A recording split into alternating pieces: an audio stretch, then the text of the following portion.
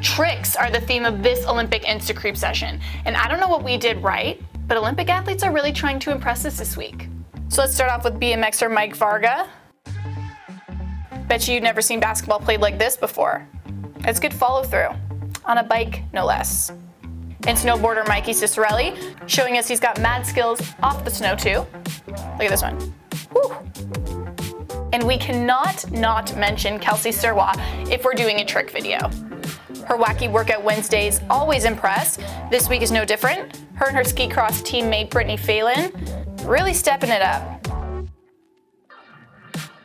My physicality, or lack of it, might be a better word, doesn't even allow me to imagine doing something like this.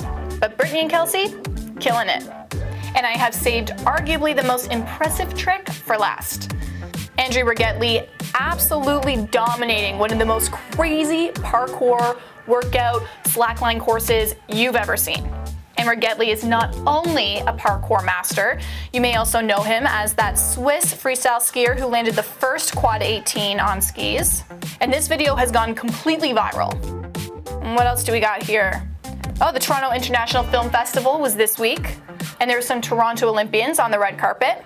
Andri Grasse was at the premiere of The Carter Effect. Apparently the man can run and dress. And Oleksiak was also in town for TIFF. And that's pretty good timing because just a couple days ago she was in Kenya.